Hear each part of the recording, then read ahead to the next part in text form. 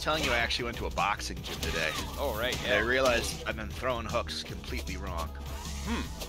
How so? I was, well, like a hook is like, it's, here, well, you'll be able to see it actually when I do it. It's the third hit she does, Gotcha. like with her left hand.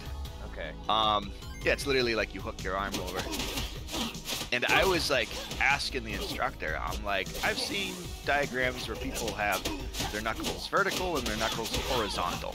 And I was like, horizontal knuckles seem like it's easier to swing because when you do the knuckles vertically, it like locks up your shoulder muscles. Oh, okay. So like you don't have like this movement.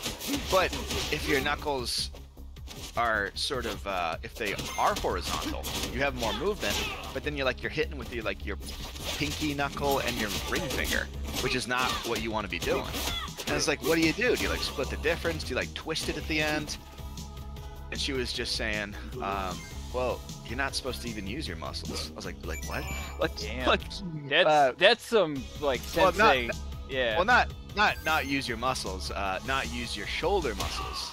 She's like, you're not supposed to, this power doesn't come from your shoulders. The power comes from swinging your hips. So you're right. Like you lock up your shoulder, but then you swing like your whole body. And I was like, damn. Like I wouldn't, like when I just watching people doing that, like I didn't pick up on that. Huh. That's interesting. Yeah, that makes sense because you don't look at their hips, you know?